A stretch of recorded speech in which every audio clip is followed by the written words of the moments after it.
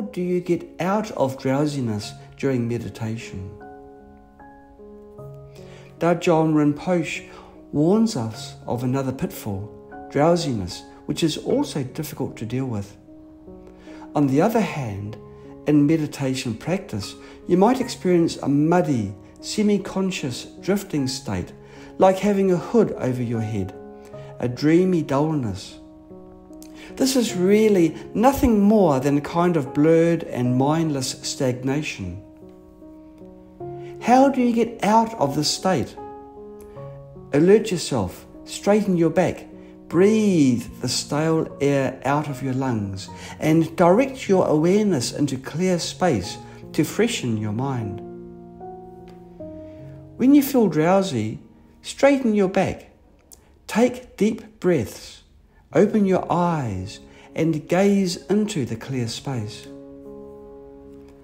If you remain in this stagnant state, you will not evolve, so whenever the setback arises, clear it again and again.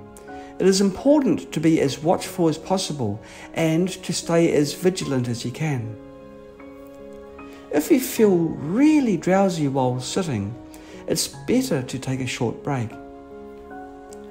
If the problem is not drowsiness, but rather a habit of drowsiness, you can stand up and wash your face, do some physical exercises or a few jumps, and then sit down again in an upright position.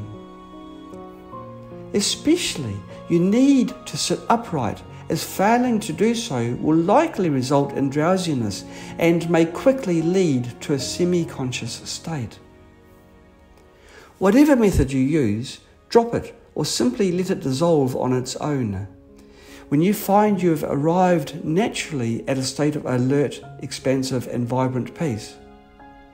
At that moment you are very alert, expansive and especially peaceful. Your mind is in a state of vibrant peace. Then continue to remain there quietly, undistracted, without necessarily using any particular method. The method has already achieved its purpose. At this moment, you can engage in analytical meditation with mindfulness. We advocate practicing analytical meditation rather than clinging to this state. When some people experience this state, they stop using methods and dwell on that state, which is pure, expansive, and peaceful. They enjoy the peace and purity there, but this is not right either. We can temporarily dwell in this state for a period, but we shouldn't stay in it for too long, as it can lead to attachment. When you enter this state, you can temporarily stay in it for a while, but you cannot linger in it for too long, as it can lead to attachment.